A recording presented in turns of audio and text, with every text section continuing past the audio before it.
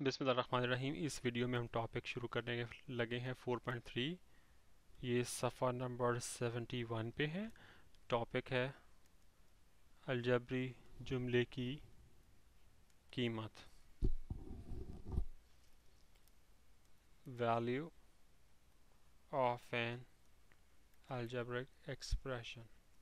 ठीक है, सादा लफ्ज़ में इसका मतलब ये है कि फ़र्ज़ करें कि आपके पास एक पॉलिनॉमियल या अलजेब्रिक जुमला लिखा हुआ है 4x cube plus minus 2x plus 1। अब x वेरिएबल है ना इसमें। अब वेरिएबल की कोई ना कोई कीमत तो आपको डालनी पड़ेगी ना। तो फ़र्ज़ करें कि आप इसकी कीमत डालना चाहते हैं x की बजाय, है ना, आप कीमत इसकी लिख देते हैं 0।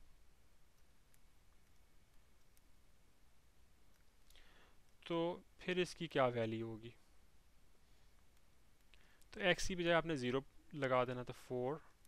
अब आप 0 लगा दें x की बजाय, ये 0 लगाया, 0 की पावर 3। ठीक है, माइनस 2, और अब दोबारा आपको 0 लगाना पड़ेगा x की बजाय। ठीक है, प्लस 1। तब से सॉल्व करें ज़रा। ये ज़ीरो हो गया क्योंकि ज़ीरो का क्यूब लेंगे वो ज़ीरो होगा। ज़ीरो को 4 से मल्टीप्लाई करेंगे वो ज़ीरो आ गया। ज़ीरो, ये भी ज़ीरो हो गया। 2 इंटू ज़ीरो ज़ीरो, प्लस 1। तो भाई आपके पास आंसर आया ना कि अगर आप पॉलिनॉमियल में x की वैल्यू ज़ीरो लगा देते हैं तो इसका आंसर क्या आता है? 1। तो ये इसका जो है ना वैल्यू है इसकी। ठीक है, इस जुमले की वैल्यू क्या है? ठीक है, कीमत मालूम की आपने, तो इस पूरे जुमले की जो कीमत है ना वो ये आ गई जब आपने x की बजाय ज़ीरो लगा दिया। ठीक है, अब ये बुक की एक एग्ज़ाम्पल है। ठीक है, मिसाल है। अब पहले उन्होंने कहा कि ज़ीरो लगाएं, बाद में उन्होंने कहा कि इसमें टू लगाएं। तो टू लगा के भी देख लेते। तो मैं क्या करने लगा हूँ ज़रा आसानी के लिए, यहाँ से मैं यहाँ टू लगाऊंगा और फिर देखेंगे कि आंसर क्या आता। ठीक है, तो जी मैं टू लगाने लगा हूँ इधर। तो 4, ये 2 क्यूब हो जाएगा, ये 2 आ जाएगा। अब 4, ये 2 क्यूब क्या होगा? 8, माइनस ये 4 हो जाएगा, प्लस 1। ये क्या होगा? 32 माइनस 4 प्लस 1। 32 में से 4 माइनस करें 28 आएगा। 28 में एक ऐड करें 29 आएगा। तो ये 29 आंसर आ गया जब आपने 2 लगाया। तो ये अब इसका जो है वो उसकी कीमत है। तो आसान बात है ना, कोई ऐसा मुश्किल नहीं कि x की बजाय आपने जो उन्होंने वैल्यू कही हो वो लगा देनी है। तो वो सिंपली जमा तफरीक या ज़रब तकसीम वाला एक सीधा साधा एक जुमला बन जाएगा। उसको आपने हल कर लेना और जो जवाब आ जाए वो आपका जवाब होगा। ठीक है, तो ये टॉपिक तो इधर ही ख़त्म हो गया, कोई ख़ास मुश्किल नहीं था। आगे इसकी एक्सरसाइज है जिसमें 5 नहीं 8 सवाल हैं। मैं ऐसा करता हूँ कि इसी वीडियो में कर लेता हूँ।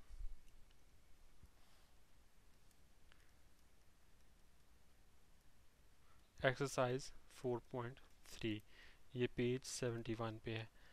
अच्छा, पहला वाला क्वेश्चन है पी एक्स है एक्स क्यूब। पी एक्स का मतलब पता है ना कि मतलब ये किसी एक्स वेरिएबल के अंदर ये लिखी हुई है। Minus 3x plus 1/2। तो कह रहे हैं कि पहले ज़ीरो वैल्यू लें फिर 2 लें एक्स की वैल्यू। ठीक है, तो मैं पी ज़ीरो निकालता हूँ। ये ज़ीरो आ जाएगा। Minus 3 into zero plus 1/2। तो ये 1/2 आंसर आ गया। अब मैं पी जो है ना वो 2 लगा लेता हूँ। तो 2 cube minus 3 into 2 plus 1/2। 2 cube क्या होता है? 8 माइनस 6 प्लस 0.5, हाफ 1.5 होता है ना। 8 माइनस 6 2, 2 प्लस 0.5 2.5। तो 2.5 और 0.5 आंसर है। मैं इनको चेक कर लेता हूँ। जी ठीक है, बुक में उन्होंने 5/2 और 1/2 लिखा है। ये जो 5/2 ही होता है। ठीक है ना, 2.5। क्वेश्चन नंबर 2 करते हैं। वो है जी पॉलिनॉमियल y में है और वो क्या कहती है 1/2y³ प्लस 2y² माइनस 1 और आपने -2 में वैल्यू निकालनी है। तो p -2 योगी 1/2 -2 का क्यूब प्लस 2 -2 का स्क्वायर माइनस 1। तो 1/2 इंटू -2 का क्यूब क्या होगा -8 -2 इंटू -2 इंटू -2 ये -8 आता है प्लस 2 और ये -2 का स्क्वायर 4 होगा -1। तो ये क्या हो गया 1/-16 प्लस 8 -1। इसको ऐसे करके लिखते हैं -1/16 प्लस 8 -1। तो ये क्या आ गया -1/16 प्लस 7। तो इसको सॉल्व कर लें। 16 इसका जो है ना वह इजाफे का एलसीएम आ गया तो ये -1 आ गया और ये अब 16 7 से मल्टीप्लाई होगा। ये जवाब आता है 112। हाँ जी ठीक है। तो आंसर आ गया 1/16। मैं ज़रा जवाब चेक कर लूँ। बिल्कुल ठीक है जवाब। क्वेश्चन नंबर 3 करते हैं। 3 क्वेश्चन है कि उसमें उन्होंने लिखी हुई है इक्वेशन, वो ये है इक्वेशन नहीं बल्कि वो अलजेब्री जुमला ये लिखा हुआ है 1/2b³ प्लस 1/3c³ -16। तो 3a² plus 1/2b³ plus 1/3c³ -16। a की वैल्यू है 1, b की वैल्यू है 1, c की वैल्यू है 3। अब आप कहेंगे कि इसमें XYZ नहीं लिखा, कोई फ़र्क नहीं पड़ता। बात यह कि जो भी वेरिएबल हो उसकी जो भी वैल्यू हो वो उसमें डाल दें, बस सिंपली आप इस तरह याद रखें। तो a की वैल्यू क्या है 1, तो 1 का स्क्वायर प्लस 1/2। b की वैल्यू क्या है 1, उसका क्यूब ले लें प्लस 1/3। c की वैल्यू क्या है 3, उसका आपने क्यूब लेना है -16। तो ये क्या आ जाएगा, ये 3 आ जाएगा ना। 1 का स्क्वायर 1 होगा, 1 इंटू 3 3 प्लस 1/2।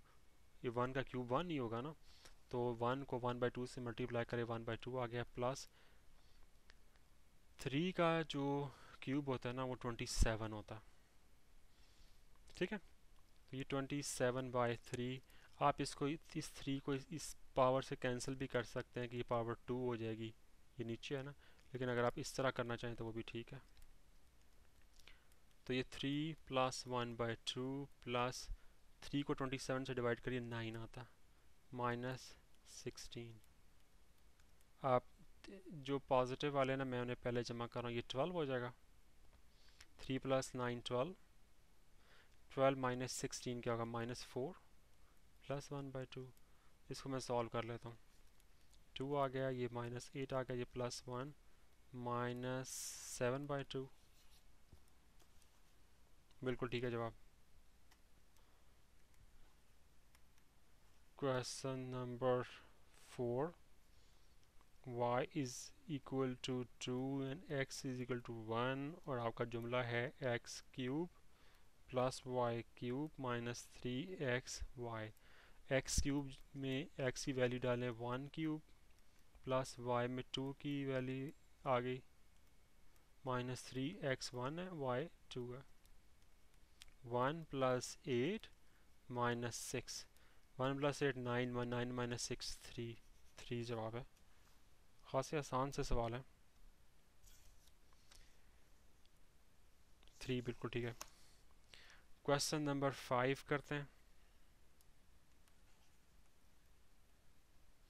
क्वेश्चन 5 ये है कि जो पॉलिनॉमियल है हमारी वो ये है x² -6x + 5 और नीचे है x - 5। x² -6x + 5 मैं चेक कर रहा हूँ ज़रा। अच्छा, उसने बताया हुआ कि x 5 के इक्वल नहीं, क्योंकि हो जाए तो फिर वो 0 हो जाएगा। एनीथिंग डिवाइडेड बाय 0 इन्फिनिटी हो जाती है, तो ये उन्होंने कंडीशन लगाई हुई है। अच्छा, अब वो ये कहते हैं कि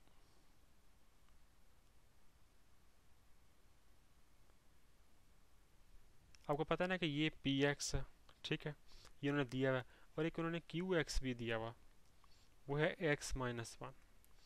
तो एक तरह से उन्होंने दो चीज़ें दी हैं, एक ये वाली दी है और एक ये वाली दी है। अब वो कहते हैं कि साबित करें कि प्रूफ करें कि अगर एक्स टू हो इस वैल्यू पे तो इसकी कीमत और इसकी कीमत बराबर हो जाती है। तो सीधी सादी बात है कि इसके अंदर वैल्यूज़ डाल के देख लें। पी टू के साथ देखें इसकी वैल्यू क्या आती है। एक्स स्क्वायर की बजाय टू स्क्वायर हो जाएगा minus six into two plus five over to minus five.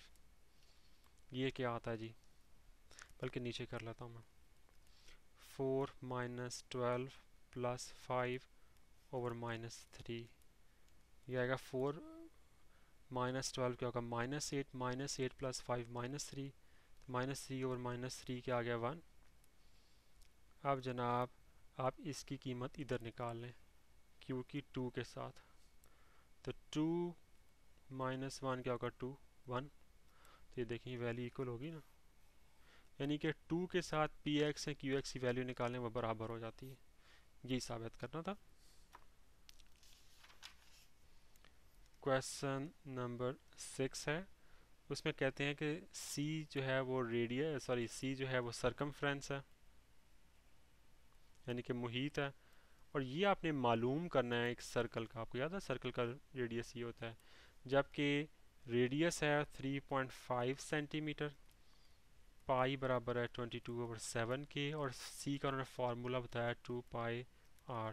तो 2 पाई क्या होगा 22/7, आर क्या होता है 3.5, ये उन्होंने दिया हुआ। तो इसको आप ऐसे लिख सकते हैं ना 22/7 इंटू 3.5 को अगर मैं टू से, बल्कि इसको छोड़ें, 3.5 को टू से मल्टीप्लाई करूँ ये 7 हो जाएगा, तो 7 इंटू 22/7, ये 22 आंसर आ गया। तो 22 सेंटीमीटर। क्वेश्चन नंबर 7 उसमें बता रहे हैं कि फ़ॉरेन हाइट का जो टेम्परेचर होता है और सेंटीग्रेड का, उनके दरमियान जो रिलेशनशिप है ना वो इस फार्मूले से ज़ाहिर होती है। तो कह रहे हैं अगर फ़ॉरेन हाइट 65 हो तो सेंटीग्रेड में कितना होगा, तो इसमें वैल्यूज डाल देते हैं। 9/5 इंटू 65 प्लस 32, तो ये 9/5 इंटू, सर ये कैंसिल हो जाएगा, 13 आ गया, 13 इंटू 9 प्लस 32। अब 13 को 9 से मल्टीप्लाई करें, ये आ गया 117 प्लस 32, 32 इसमें ऐड करें 149, 149 डिग्री फ़ारेनहाइट आंसर आ गया। बहुत ही आसान था। क्वेश्चन नंबर 8, एक फ़ुटबॉल का सरफेस एरिया जो है ना, ये फ़ुटबॉल है आपके पास, ऐसे करके कोई फ़ुटबॉल बना होता है अमूमन, ठीक है।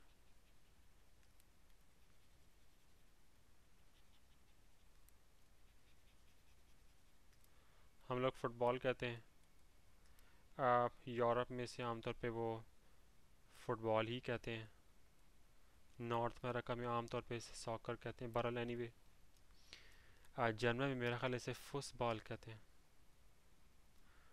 अच्छा, इसका जो सरफेस एरिया यानी कि पूरी जो सरफेस आपको नज़र आ रही है उसका जो एरिया है ना वो है S = 4 पाई r², ये फार्मूला उसका।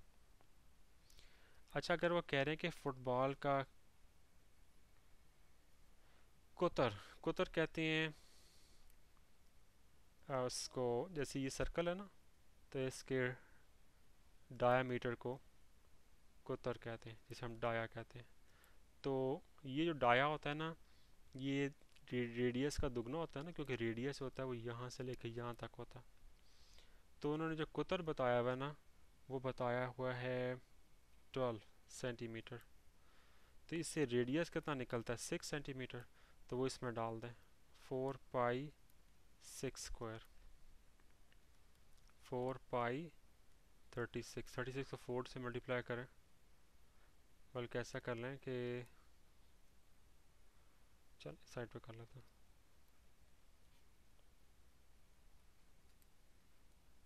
144 इंटू 22/7।